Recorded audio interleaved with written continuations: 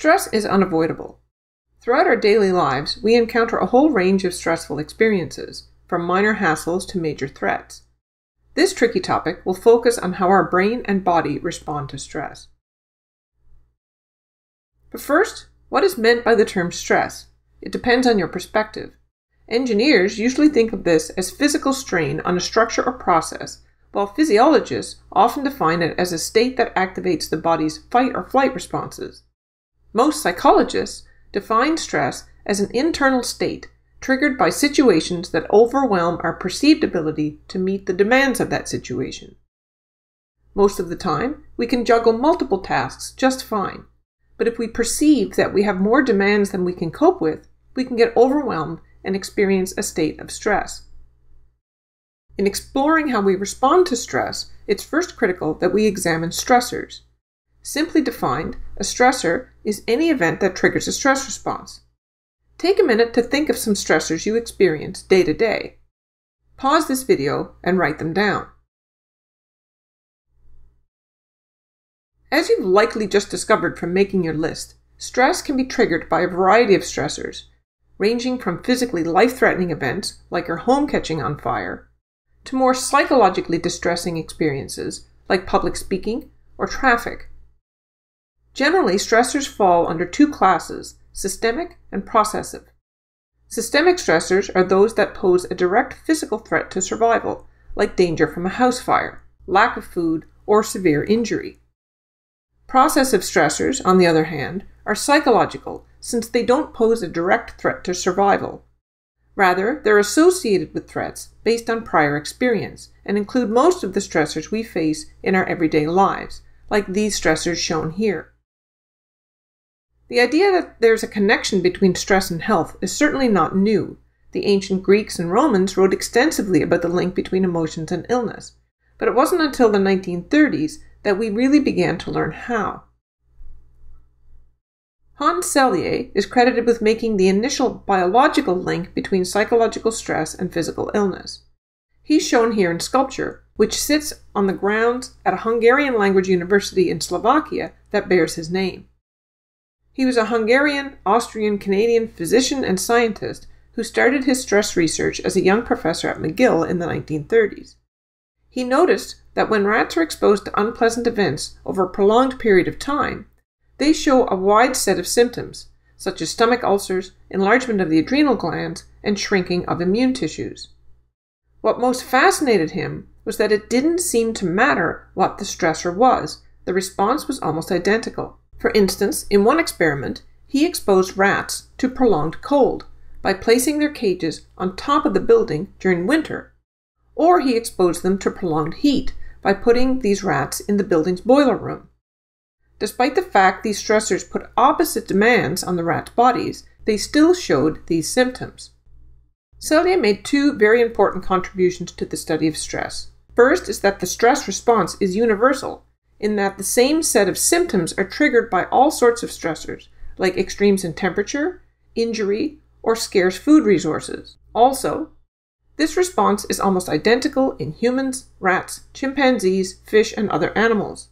So, our response to stress is universal across various negative experiences and across different species.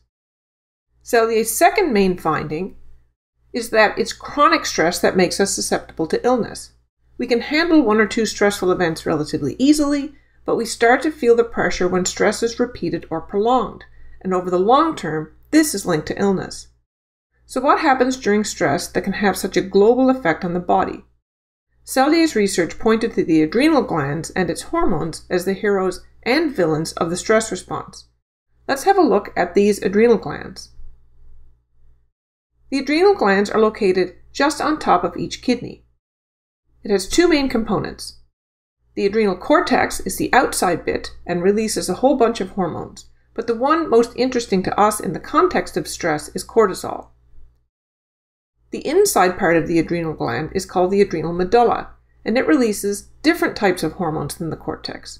The main ones are epinephrine and norepinephrine, which are also called adrenaline and noradrenaline. The physiological response to stress has two universal components that involve different parts of the adrenal gland: the HPA axis and the adrenal medullary system. The adrenal medullary system on the right is the connection between stress and hormone release from the adrenal medulla.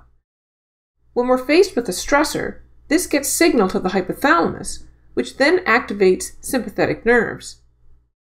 This is the body's fight or flight response, activated during times of threat or emergency.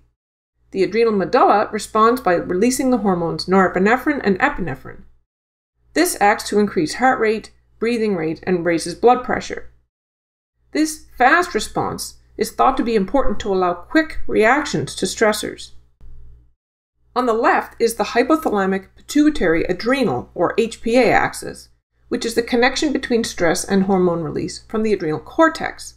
When we're faced with a stressor, as you just learned, this activates the hypothalamus, which releases a hormone called corticotropin releasing factor, or CRF. This is also sometimes called corticotropin releasing hormone, or CRH. This travels a short distance to the pituitary gland, located just above the roof of the mouth, which releases a hormone called adrenocorticotropic hormone, or ACTH for short, which travels through the bloodstream to the adrenal cortex, which in turn releases the hormone cortisol into the general circulation to do a number of things. It frees up energy reserves from storage, so we don't have to pull energy out of the digestive system, which takes a long time. It also inhibits activity of the immune system.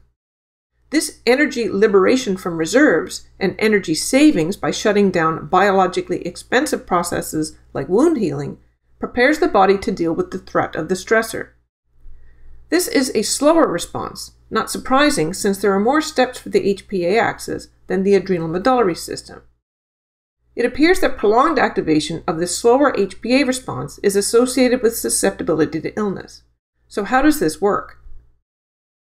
Selye proposed the general adaptation syndrome to explain how repeated, rather than acute stress, makes us sick.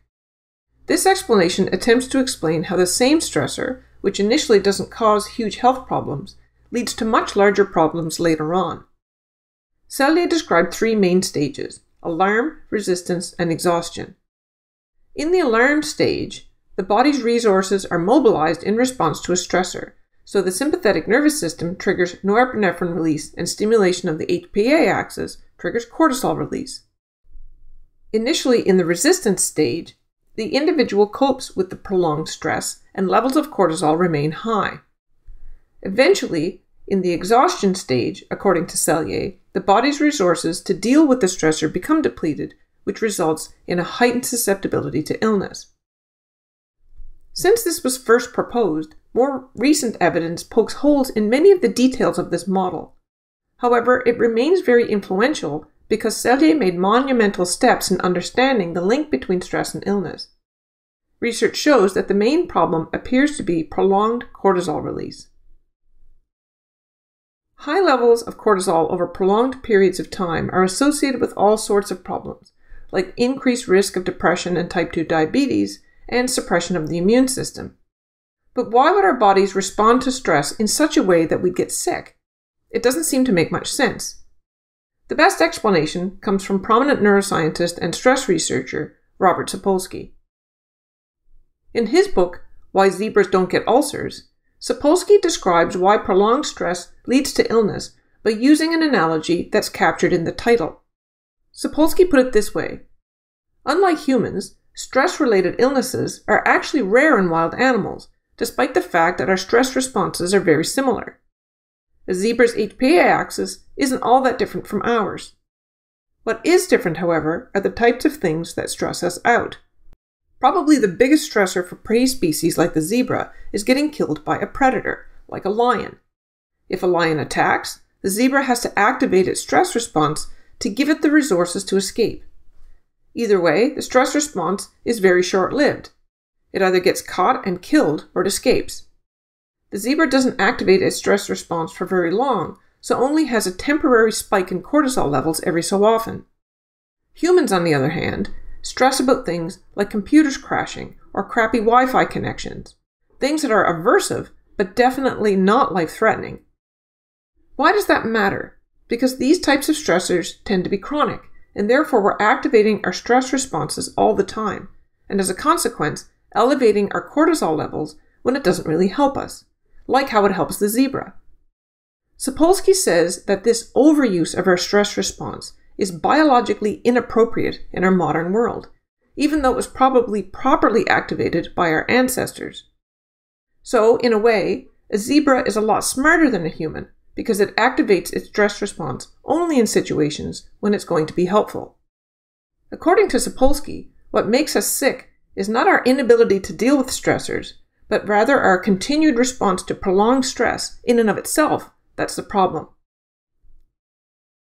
So the take-home message is that if you're faced with a stressful experience, take a moment to reappraise it and decide if it's really life-threatening. If it isn't, and it probably won't be, try and tell yourself that it's a waste of your resources to activate all of this biology for a situation where it's not going to be helpful.